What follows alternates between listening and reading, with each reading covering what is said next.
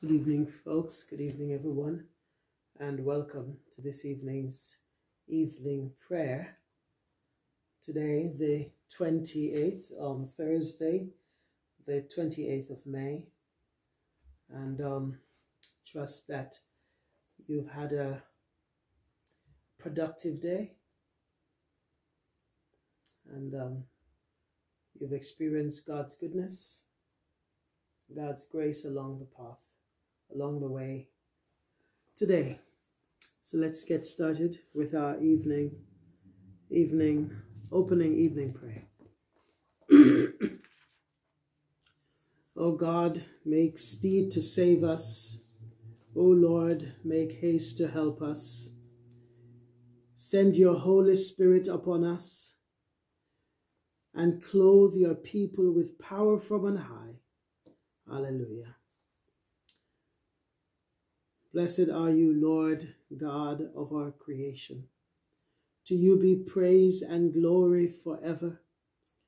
Raised to your right hand and on high, the ascended Christ shows the Prince of Love, bestows on us the gifts of grace. As your Spirit renews the face of the earth, may we bring forth the fruit of the Spirit and reveal your glory in all the world. Blessed be God, Father, Son, and Holy Spirit. Blessed be God forever. Amen.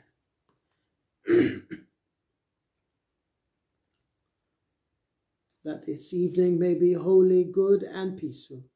Let us pray with one heart and mind.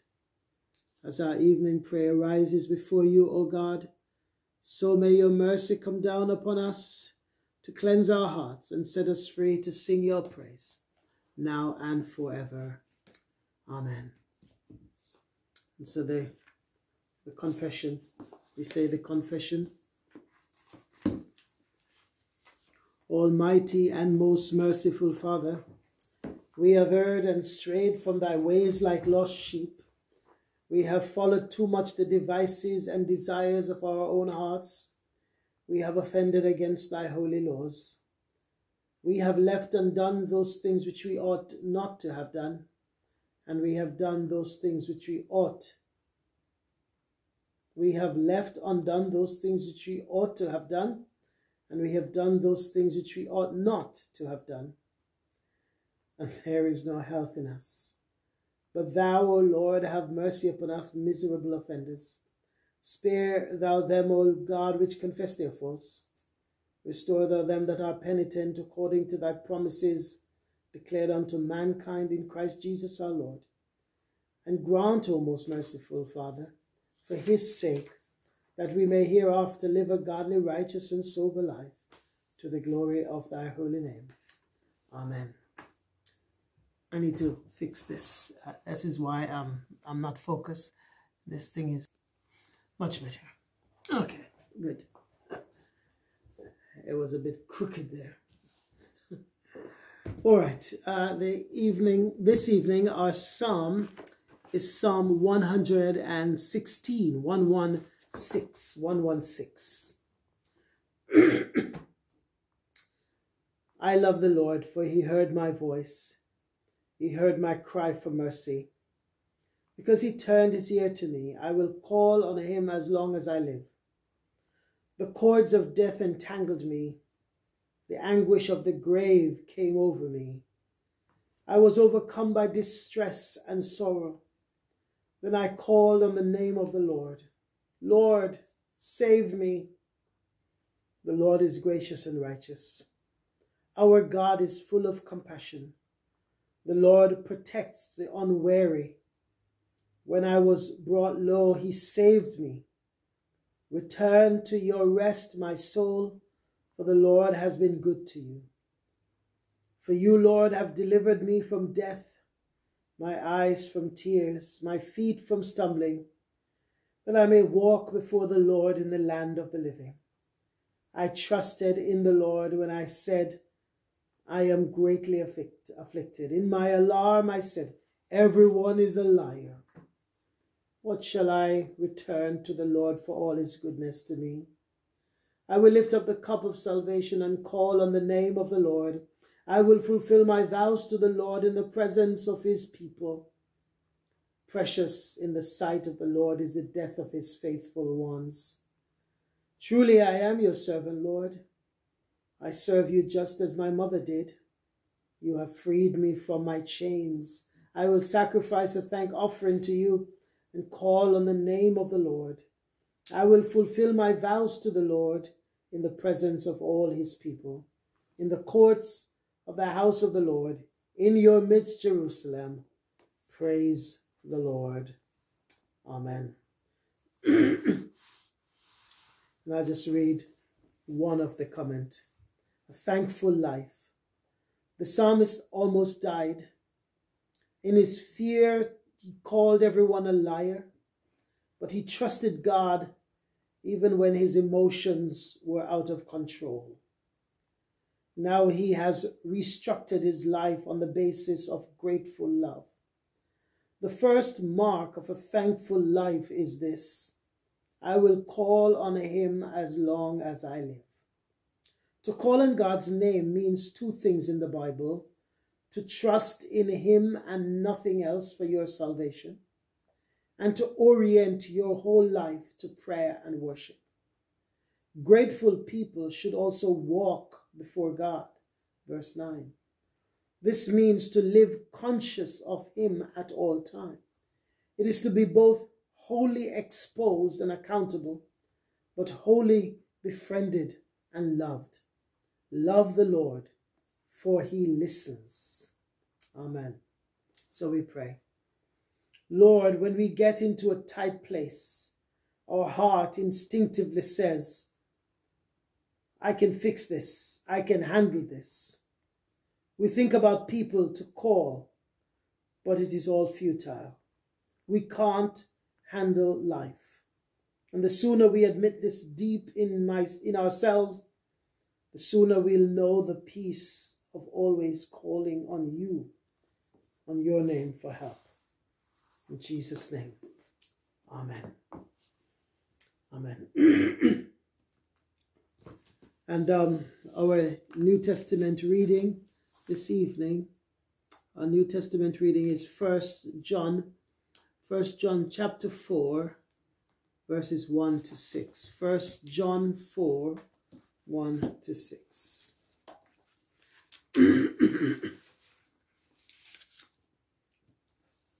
1 John 4. Dear friends, do not believe every spirit, but test the spirits to see whether they are from God. Because many false prophets have gone out into the world. This is how you can recognize the Spirit of God. Every spirit that acknowledges that Jesus Christ has come in the flesh is from God. But every spirit that does not acknowledge Jesus is from God. Does not acknowledge Jesus is not from God. This is the spirit of the Antichrist, which you have heard is coming and even now is already in the world.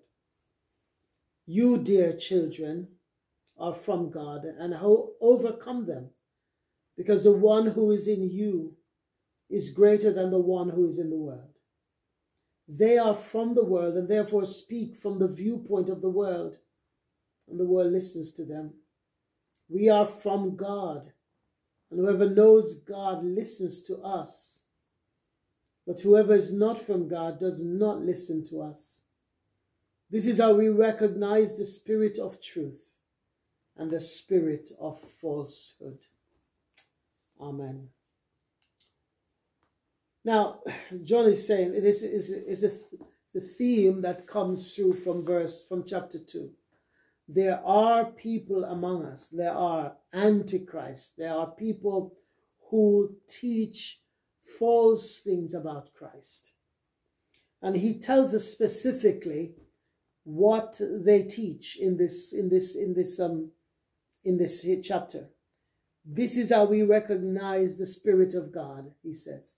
Every spirit that acknowledges Jesus Christ has come in the flesh is from God. In other words, anyone who teaches the incarnation, the fact that Christ became a man, Jesus, that God became a human being, that Jesus Christ, the God of universe, came in the flesh, that person is speaking from the Spirit of God. But anyone who doesn't acknowledge this is not speaking with the Spirit of God. That person, that teacher, that prophet is a false teacher, is an antichrist, a false Christ. They are giving information about Christ that is false. And so John says we are to test the spirits to see whether they are from God. We are to test the spirit. We are to challenge such teachings. We are to prove, and the only way you can test the spirit of these false teachers is through the Word of God, by the Holy Spirit himself, helping us to see the error in their ways. I mean, we have plenty of people today, lots, not just within the Christian religion, but even within other religions. I mean, Islam is one example that doesn't teach the incarnation, that denies that God has come in the flesh, that Christ became a human being. I mean, they believe Jesus is some prophet or some great prophet, but that is no compliment at all. Muslims always say to me, we hold Jesus in such high regard because we regard him as one of the great prophets. Yeah, but Muhammad is greater. Yes, but he's still a great prophet. That is not high regard. That's actually a demotion, because Jesus Christ is greater than any prophet. Jesus Christ is God who has come in the flesh. And so anyone who denies this is not from God, says John. And we have to be very careful here, because there are plenty. I mean, Jehovah's Witnesses deny this. So we meet them all the time. And John says these people are Antichrist. This is what the spirit of Antichrist is. You've heard about Antichrist coming? Well, it's here. It's the spirit of Antichrist is already in our midst, teaching false doctrines, false beliefs about Jesus. And the particular false belief that that John is mentioning here is the incarnation, that Jesus Christ, God, has come in the flesh. Anyone who doesn't teach that is not from God. Anyone who denies the incarnation is not from God. So he says, verse 4, you, dear children, are from God, and you have overcome them, because the one who is in you is greater than the one who is in the world. Who is in us? That's the Holy Spirit. Who is in the world? That's the evil one, the evil spirit, the devil. And John is saying, the one who is in us is greater than the one who is in the world. And that is why we are overcomers. We don't overcome in our own might, in our own power, in our own strength.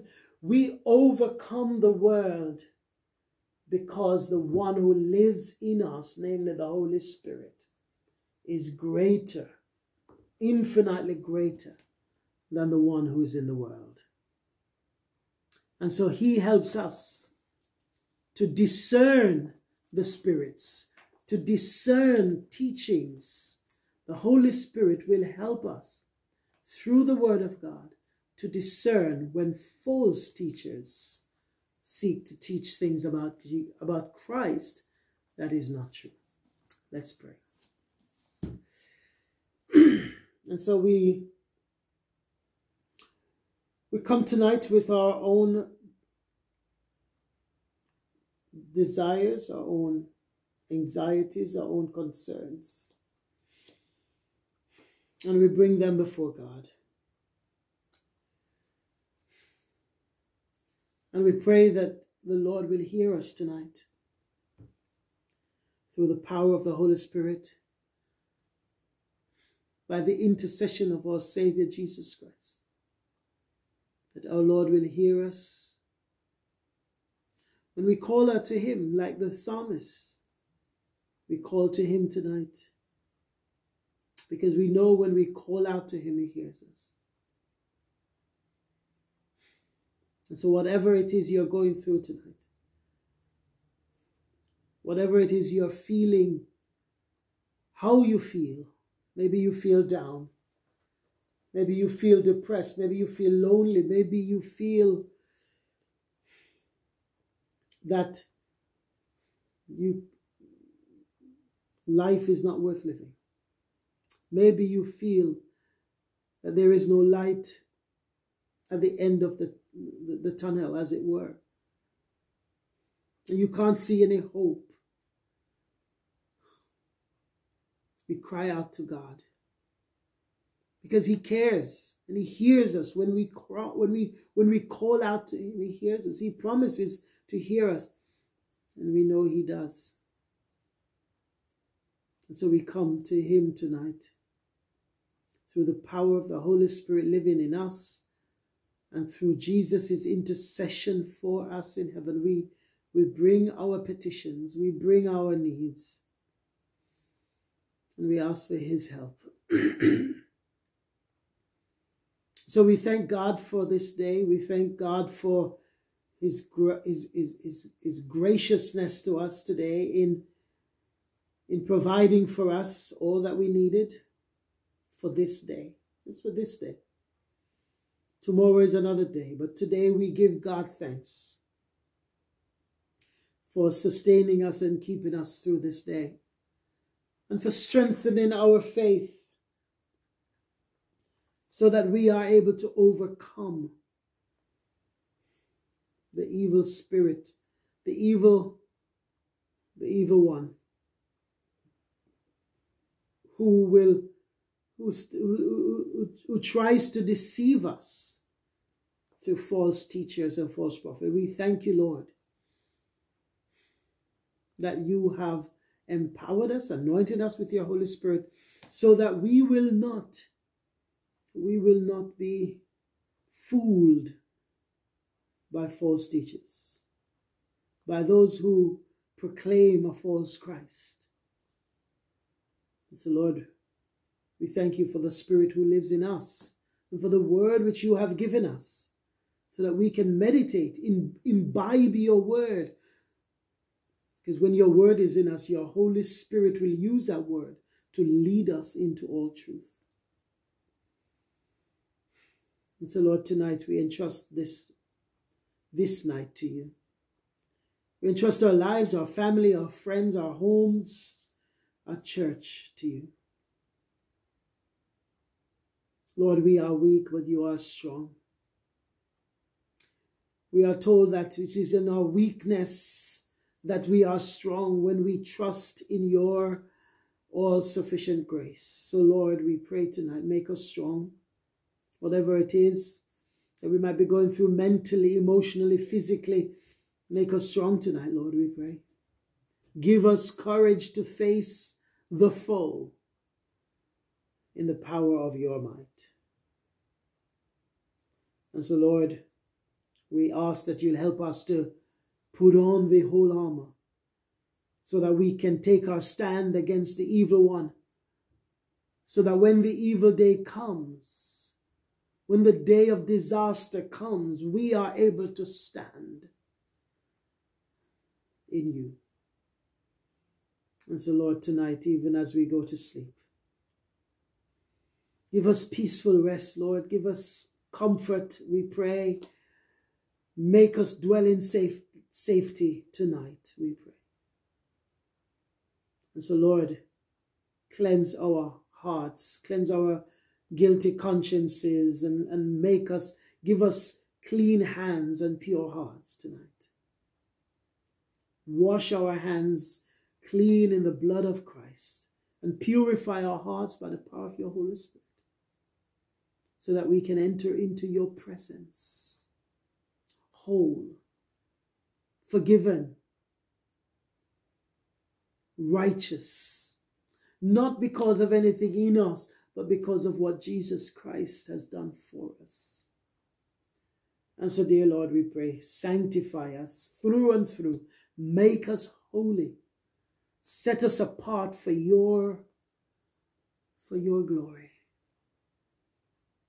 And so, Lord, we remember those who are weeping tonight because of bereavement in their lives. We pray for them.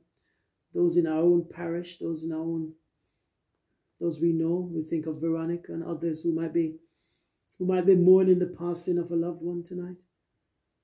Lord, give them grace to endure and to believe and to trust in your resurrection power. In the person who has died and in their own lives. Give them hope, knowing, Lord, that we shall see our loved ones again. All those who have died in the love of Christ will one day share in his resurrection. And so, Lord, we hold on to that promise tonight. And so, Lord, be with us, we pray, and strengthen us tonight as we sleep. And give us the rest we so desperately need in our hearts. Make us sleep comfortably tonight. And wake us up refreshed in the morning by your grace and your mercy. We bring these to you tonight in Jesus' name. Amen.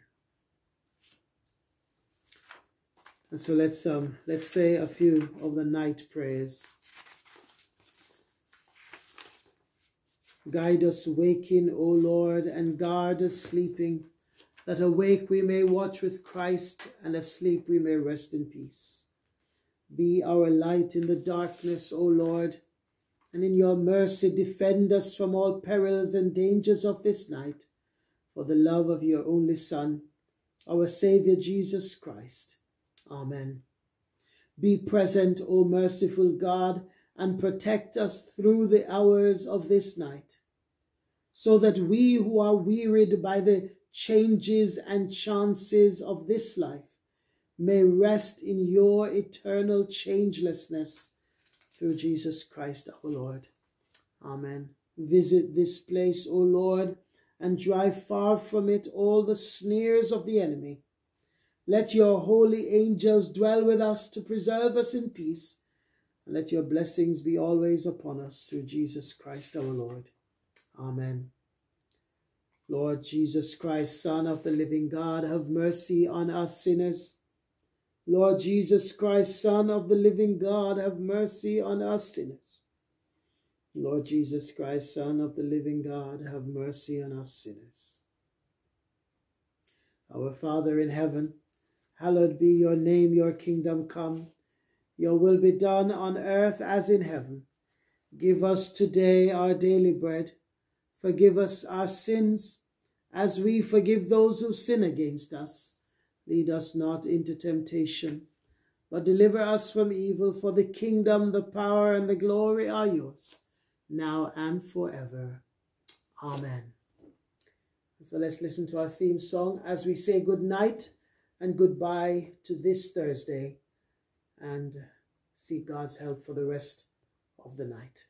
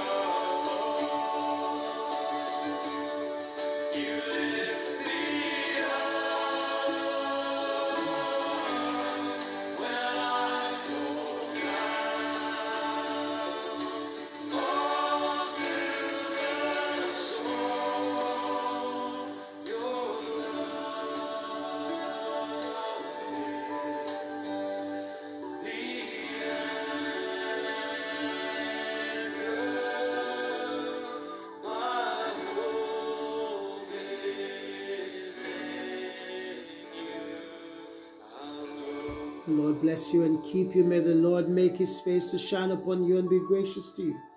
May the Lord look kindly upon you tonight and give you his peace now and forever. Amen.